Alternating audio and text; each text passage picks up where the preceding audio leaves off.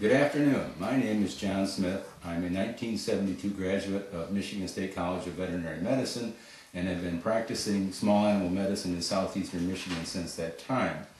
And I'd like to thank you today for having the opportunity to talk with you about a topic that I think is very important, namely canine nutrition. And what I'd like to do is talk about it from a functional medicine point of view. And what I mean by that, to compare it to talking about cars, is we're going to kick the tires, open the hood, and see what goes on inside the engine.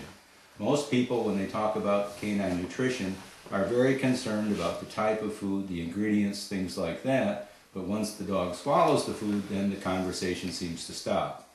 And that's the point at which I really get interested in things. I want to understand what's going on nutritionally in the dog's body down to the cellular level, and am convinced that these things have very important ramifications for health of the dog. And the reason that I think this is about 7 years ago, I developed a condition that's called trigger finger.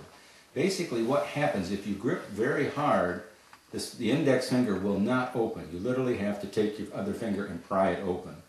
Needless to say, that was quite disturbing, and when I went to the doctor, he said, yes, you have trigger finger, and we're going to send you to the hand surgeon.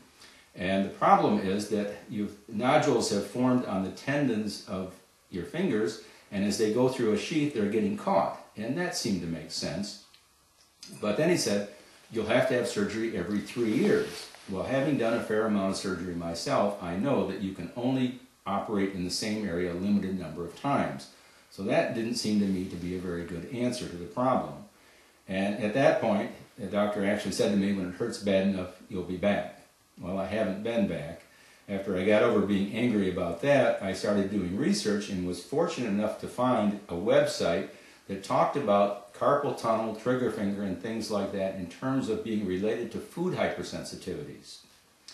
And they had a short list of foods that were the most common problems. Well, I'd been a vegan for 25 years, so I could instantly cross off all the eggs, meat, dairy products, and things like that.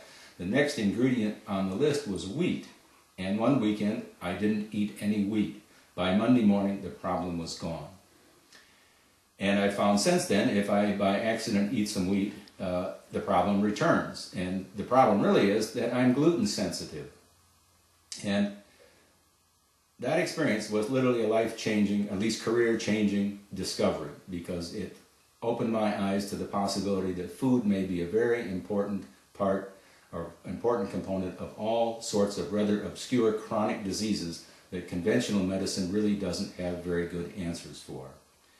And at that point, started investigating the whole process of food allergy testing in dogs, and by trial and error and observing my patients, have come up with a program that works very well for all sorts of chronic problems, especially allergies, skin problems, arthritis, anything that is of chronic nature. And by that I mean if it has been present for 3 months or more, it's a chronic disease condition, and food will play a very important part in that. It may not be the whole answer, but it certainly will be a very significant part of it.